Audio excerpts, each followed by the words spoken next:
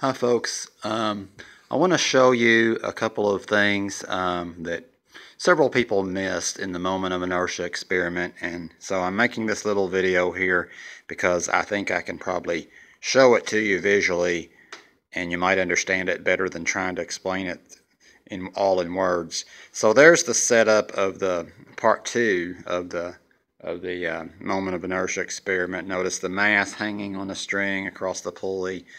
And I'm going to zoom in here. There's the rotator part of it. Okay.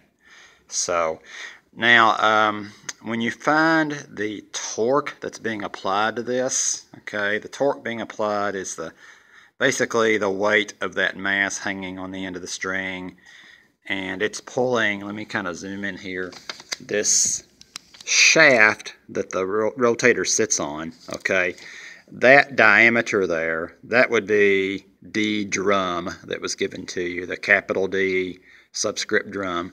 So that's that distance there, the 4.8 centimeters, whatever it was.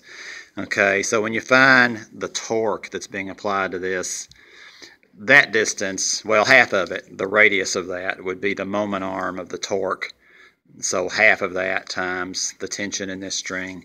So that would have been your torque. Most people actually did that correctly. Almost everybody did, I think. Where a lot of folks messed up, though, is this. Okay, that's the rotator. Over here's the ring we're putting on it. Okay, and let me try if I can see if I can put it on. Okay, kind of hard to do with one hand. Okay, so now we've got the ring actually on the rotator. Okay, so we would have it, you know, I'm winding it up now, and then the mass would actually pull it moving.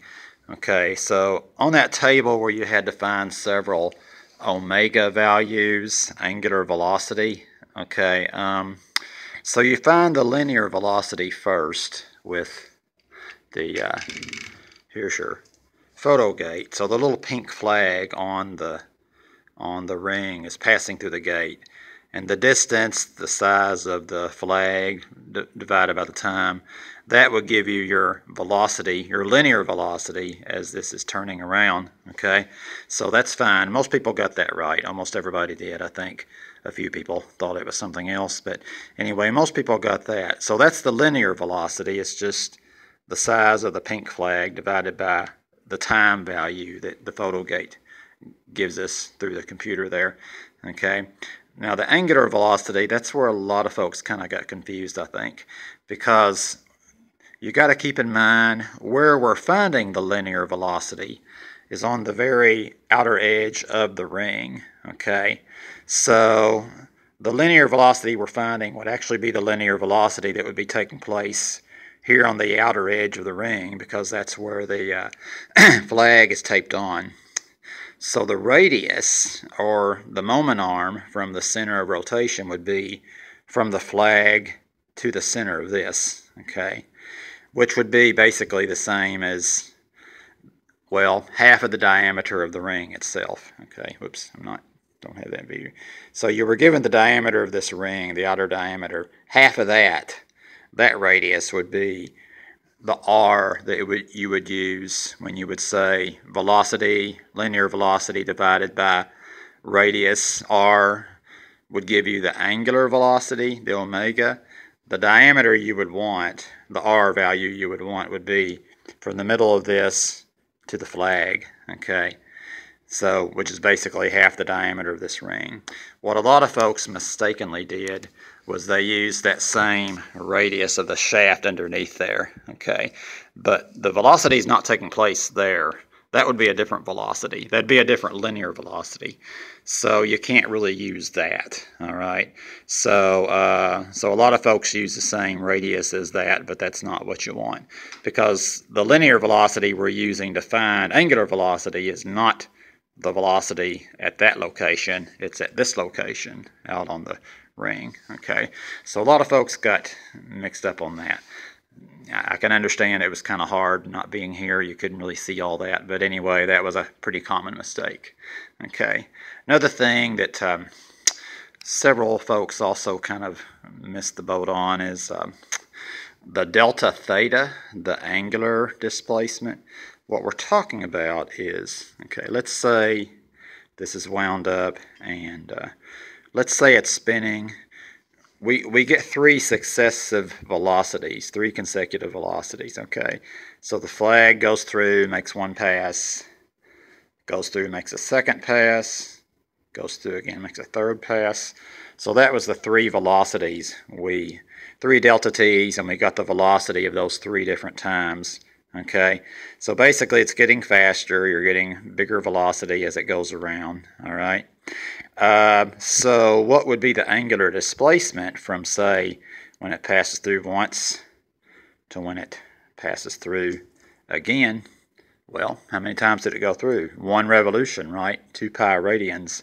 So the delta theta between any two consecutive velocities would have just been 2 pi radians, just one full revolution. So a lot of folks had something else for that, and I don't really know where you got it. I think it was probably so simple that you just probably didn't think it. Sometimes things are too simple, you don't really think of them, but that's all there really was to it, just 2 pi, okay? If you used the first and the third velocity, then it would have been 4 pi, but most people didn't do that. And let me show you really quickly, going over here to the physical pendulum setup, okay? That was the first part of the lab, and most people got most of those calculations right. People did pretty well on that, actually. But the question, one of the questions was kind of missed a lot. We're talking about now I'm holding this phone with my hand. It's not going to be very elegant, but anyway, say we, oops, I messed that up, of course, and I'm not going to start this again for that reason. Okay, so anyway, okay, so you've got the pendulum, the meter stick passing through the photo gate there, okay? So that first question was the velocity that we're getting by reading the time in the photo gate as the meter stick passes through. How is it an approximation? And there are actually at least two reasons it's an approximation, okay? Now, we're not talking about error sources like wind resistance or uncertainty of measurements. That's actually different. We're talking about when we do the calculation, we know we're approximating it, not just because it might be off due to error, but we already know we're approximating it even if there were no error sources.